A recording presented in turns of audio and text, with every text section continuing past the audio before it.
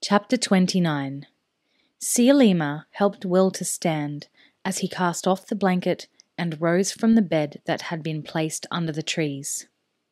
She steadied him with a hand under his arm.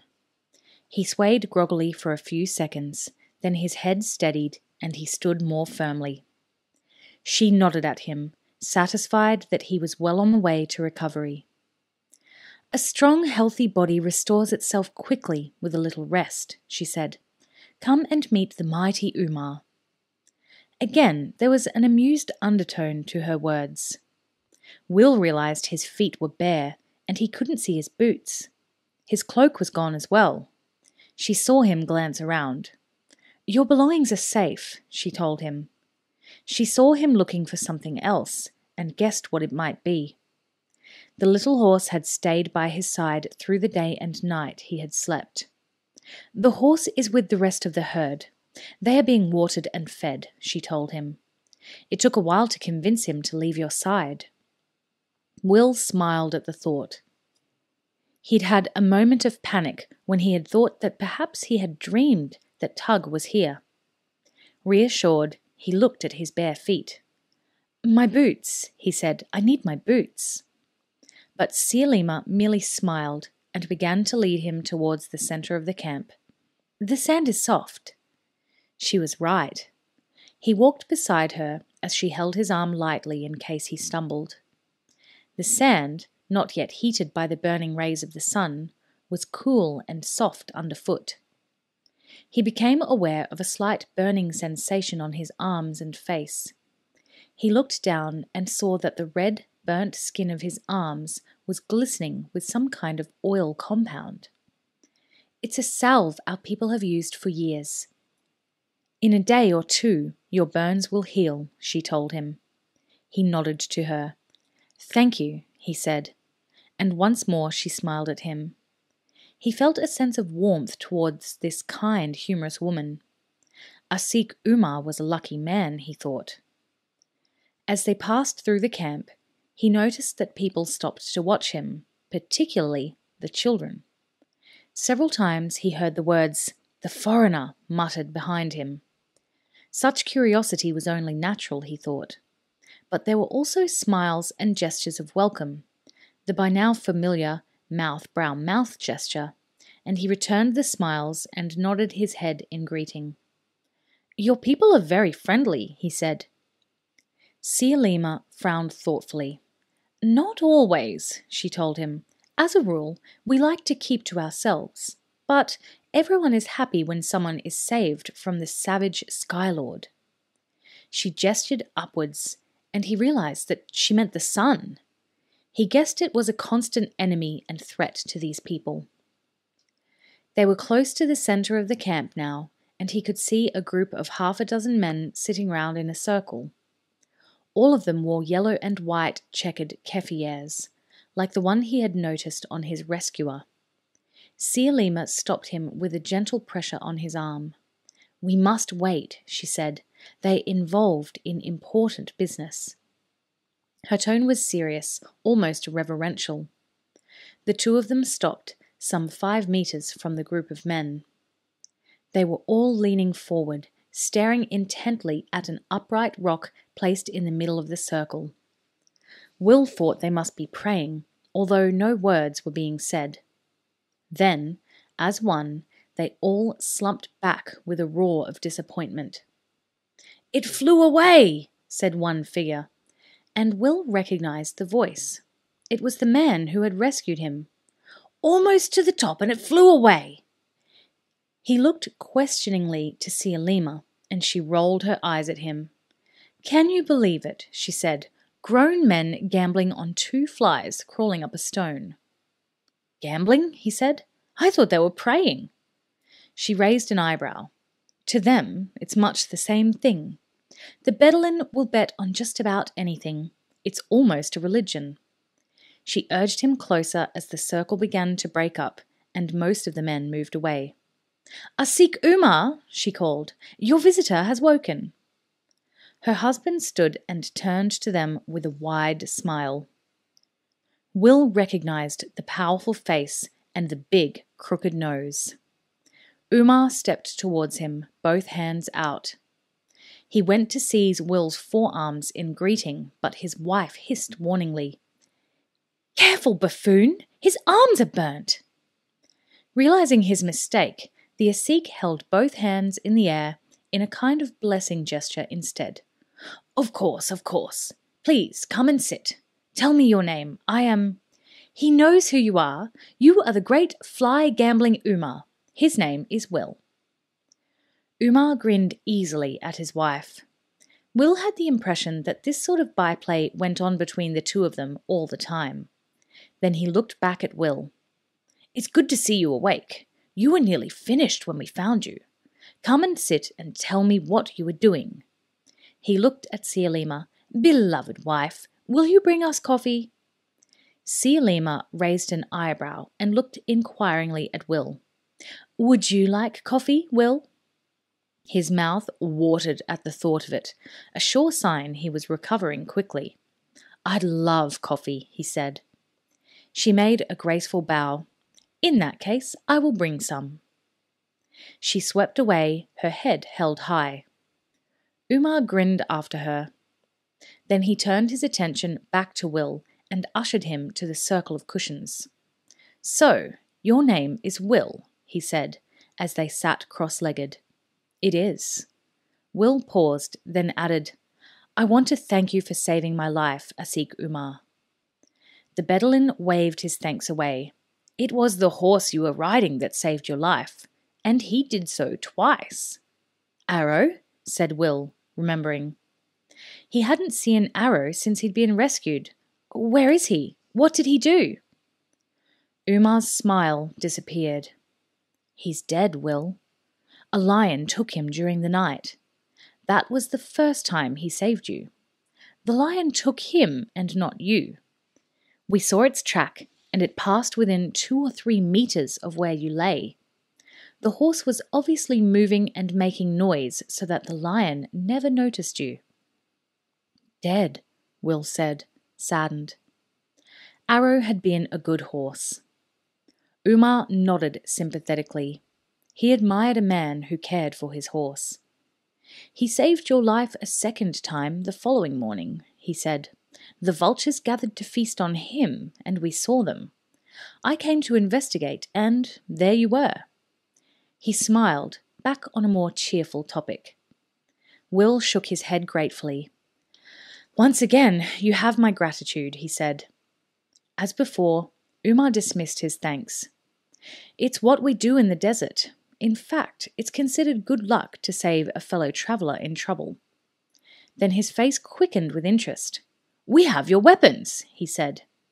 He turned and called to a low, wide-sweeping tent a few meters away. "Ahmud, bring the foreigners' weapons." A teenage boy emerged from the tent a few seconds later. Grinning, he deposited Will's knives in their double scabbard and his bow and quiver. He also set down the folded chart and the North Seeker in its leather case. Will stood and buckled on the double scabbard. He felt a sense of completeness. No ranger was ever totally comfortable without his weapons. Umar watched him carefully, then picked up the unstrung bow. "I've never seen one like this before," he said. "It must be amazingly powerful." "It is," Will said. Quickly, he settled the bow in front of his left ankle and behind his right calf. Using his back muscles, he bent the bow and slid the string up into the notch at the end. He handed it to Umar, who tested the draw weight, grimaced slightly, then returned the weapon to Will. "Show me," he said, handing Will an arrow from the quiver. Will nocked the arrow and looked around for a suitable mark. He noticed a group of boys 50 meters away, playing a game with a small leather ball. They used their feet, heads, and bodies to keep it in the air, passing it between them without letting it touch the ground. He started to look for a safer area to demonstrate, then glanced back as something caught his eye. The smallest boy, no more than 8 years old, had lost control of the ball, sending it bouncing and rolling until it ended under a flat rock. Laughing, he ran after it and dropped to his hands and knees, reaching for it. Will drew, aimed, and fired in the space of a heartbeat. His arrow flashed across the oasis, missing the boy's reaching hand by centimetres, and ended, quivering, embedded under the rock. The boy recoiled, screaming in terror. His companions echoed his cries, turning to see where the arrow had come from. A massive fist struck Will backhanded across the jaw. He staggered and fell, the bow dropping from his hands. Umar's face was contorted in rage. "You reckless fool! Do you think you'll impress me by risking the life of my grandchild? You could have killed him." His hand dropped to the massive hilt of a heavy dagger in his belt. Will, stunned by the blow, tried to regain his feet, but a savage kick from Umar winded him and sent him sprawling again. In the distance, Will could hear the child, still crying in fright, and a jumble of voices calling out, shouting in surprise and anger and fear. He heard the faint metallic shing of the dagger being drawn from its scabbard. Then Cielema's voice, shrill and urgent, was carrying above the others. "Umar, stop! Look at this!" Umar turned away from the prone figure before him. His wife had been returning with the coffee when she had passed by their grandson and witnessed the incident. Now she was on her knees, reaching for something under the rock. With an effort, she tugged Will's arrow free. With it, held firmly by the barbed broadhead, was the metre-long body of the sand cobra he had shot. The arrow had passed cleanly through the snake's head, killing it instantly. A second before it could strike at the boy. The dagger dropped from Umar's hand as he realized what had happened, what he had done. Aghast, he stooped to help Will to his feet. "Forgive me, I'm sorry, I thought—" Will was still gasping for breath when Cielema reached them, brandishing the dead snake impaled on the arrow. "What are you doing, you fool?" she demanded. "The boy saved Faisal." Umar had hauled Will to his feet and begun to feverishly brush him down, a stricken look in his eyes. He had been about to kill the young man who had undoubtedly saved his grandchild's life. "Forgive me," he said frantically, but Cielema brushed past him, shoving him away from the young foreigner. "Get away," she said roughly. She dropped the dead snake, took Will's jaw in her hands, and gently worked it from side to side, her head cocked to listen. "Are you all right?" she asked him. He tried a weak grin, then wished he hadn't when it hurt his jaw. "Bit swollen," he said thickly, "but I'm all right." She moved quickly to where a jar of water stood outside the large tent nearby. Dipping the end of her scarf in it, she came back and pressed the cool wet cloth against his jaw. Umar tried once more to placate her. "I'm sorry," he said. "I thought that—" He got no further. She rounded on him savagely. "You thought? When did you ever think? You were ready to kill the boy. I saw you with that knife of yours." Will took her hands and removed the wet cloth from his face. He worked his jaw a little, making sure nothing was broken. "It's all right," he told her. "No harm done. I'm a little bruised. It was just a misunderstanding." "Exactly," Umar told her. "A misunderstanding." Cielema looked at him savagely. "He saved Faisal's life," she said. "And what did you do?" Umar went to reply, realized there was nothing he could say that would placate his furious wife, and dropped his hands helplessly. He knew that he had acted in haste, that he was in the wrong. But what could you expect? It certainly had looked as if the stranger had shot close to his grandson in an arrogant and reckless display of his marksmanship. Now that Umar thought about it, he realized that the stranger's marksmanship was of the highest possible order. He had never seen anyone shoot like that. He looked again at his wife, saw the anger in her eyes and the set of her body, and knew that there was nothing he could say. Will stepped into the awkward silence. He saved my life, remember? He grinned a little lopsidedly at the Useikh. I'd say that makes us even. He held out his hand to the Bedullin, who took it gratefully and gripped it. You see, he said to his wife, there are no hard feelings. It was a mistake. Seeing Will's reaction and his disinclination to hold any sort of grudge, Cielema relaxed a little.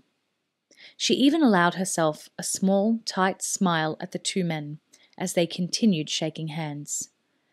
Very well, she said. Then, to Will, but you must tell us anything we can do for you. He shrugged. You've already done more than enough. Just give me a day or two to rest and regain my strength. Give me food, water, and my horse. Then give me directions for Mararok, and I won't bother you any more. But the Useikh was frowning at his words. Your horse, he said. Your horse died. I told you, a lion took it. Will shook his head, smiling. Not that horse. Tug, the little shaggy grey that was with you when you found me. He's my horse. Now it was the Useikh's turn to shake his head. He was reluctant to cause any disappointment to the stranger, but he had to face facts. He's not your horse, he said. He's ours.